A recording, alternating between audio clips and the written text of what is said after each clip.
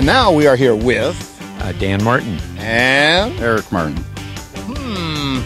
Brothers? Oh, no. Cousins?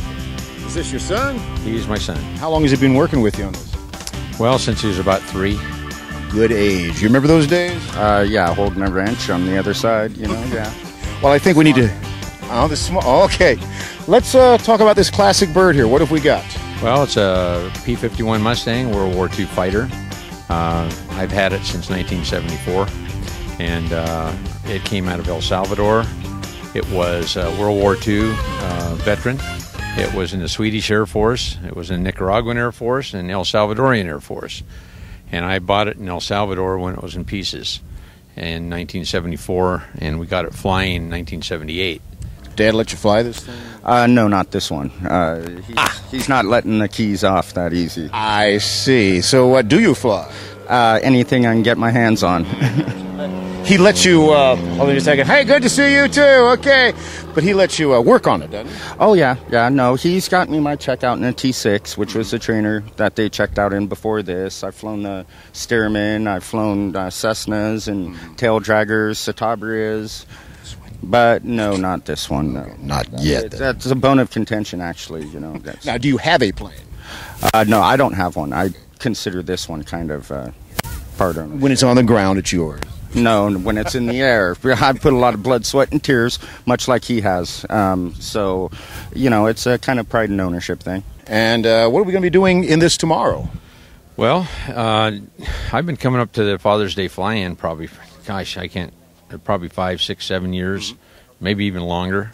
And we always come up on Friday and enjoy seeing everybody that we haven't seen in a while and having a hamburger. And then we'll get here in the morning and maybe go to the pancake breakfast. And then we start flying about 10 in the morning, 10 or 11.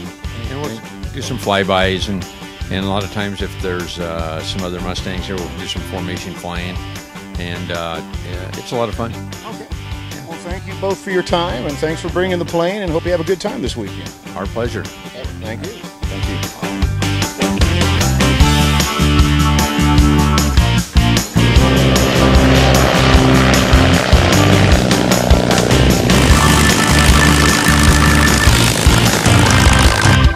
Now here's a plane. As you can tell, it's very shiny and very pretty, because this plane, take a shot of it here, belongs to GQ magazine.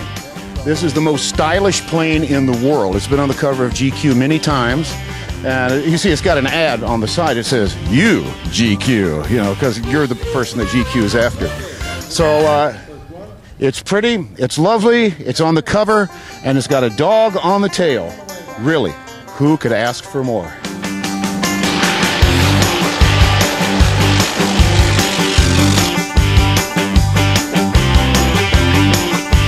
Not all the stories here are happy stories.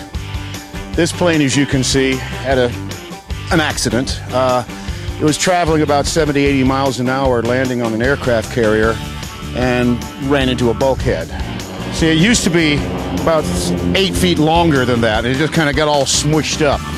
So this is the Grumman Smush. They liked the design so much that they went on and built others like it. This is the original one.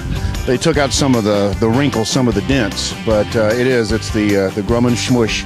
So if you ever see one of these flying, which is very entertaining because they fly kind of like that, you'll know what it is and how it came to be.